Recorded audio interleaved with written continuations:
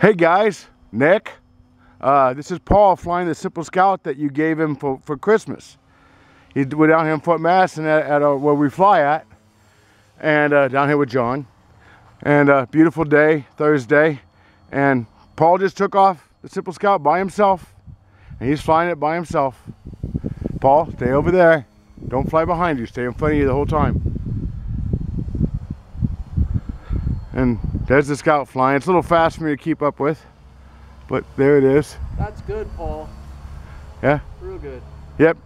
Paul's a good flyer. Well, he's been on the Real Flite 8 training system, you know. We've had that since Christmas. Good job, buddy. And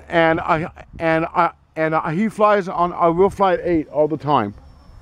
And he's getting pretty decent on it. Nice loop, Polly.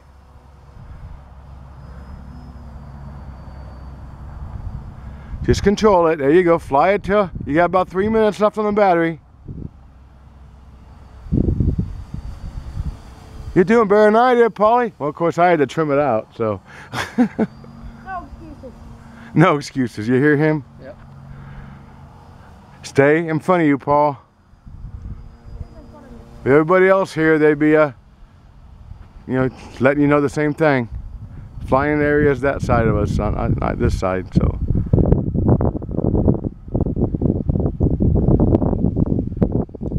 Yeah, just nice and easy. Get ready for your approaches for landing. So you still got about 2.5 minutes.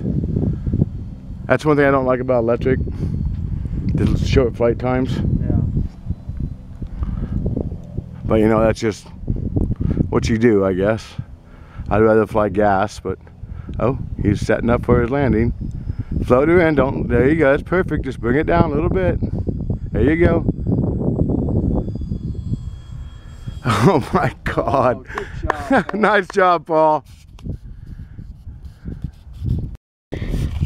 Blurry, blurry, blurry. Come on.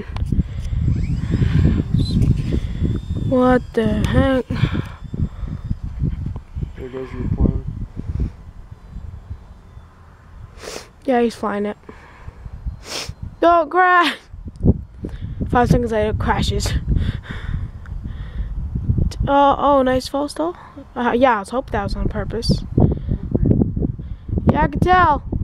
It's a little shaky for me too, but not that shaky. Oh wow, okay. That's not good. I don't even know if you can see the plane.